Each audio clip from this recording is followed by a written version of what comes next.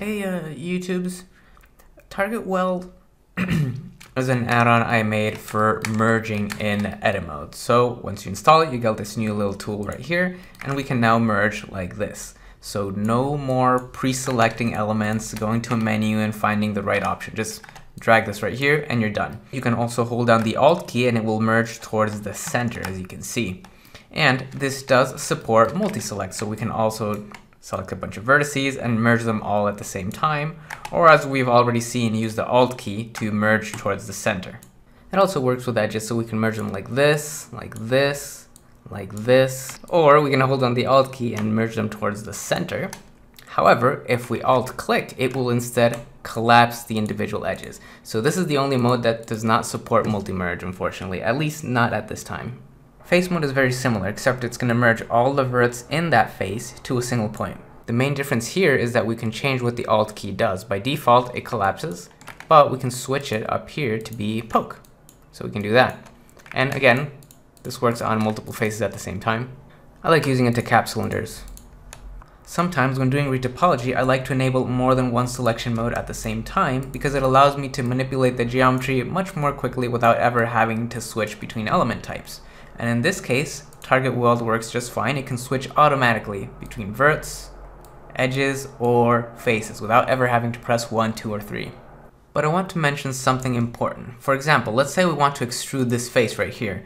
We won't usually use any of the tools on the toolbar for that. Once we learn, we can press E and then click to extrude like that. I think that is what most people prefer, so I wanted to implement the same thing in Target Weld. If you want to use the tool version, that is totally fine, but let me show you how to interact with what I call fast weld. So we're going to go to our add-on preferences, Target Weld, and you'll see two key maps. By default, these should both be unassigned. So the top one is the tool we've been using so far, but fast weld is the one we're going to assign. So I'm going to set this to be Y. So now I can press Y, perform a single merge operation, and then as you can see, I can't merge anymore. So it's designed to only run once. You don't have to switch any tools or switch back or anything like that. It's just like the extrude we just made. We'll press a hotkey, we'll perform the operation, and we are done. But Mr. Colony, what if I want to merge more than once? Well, Timmy, you can just press that hotkey as many times as you want, repeatedly. Or you can press it a single time and then hold down the Shift key, and that tells the add-on to just keep the modal alive a little bit longer until we let go of the Shift key. Or of course, you can just use the tool version over here. So we talked about key maps, but there's a few other options. For example, colors. We can set the colors to be something like this or this. Hey, it's not bad.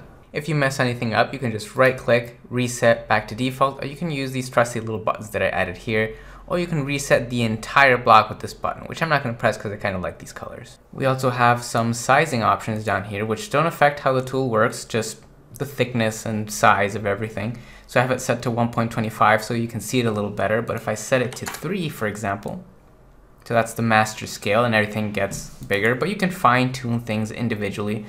We can, for example, set the text to be comedically large. Okay, maybe I should set some limits on this thing. And why not replace the actual text down here in tool behavior with something like this, so we can see it all the time. I think that is actually the best feature. Or we can just disable that text entirely if it bothers you.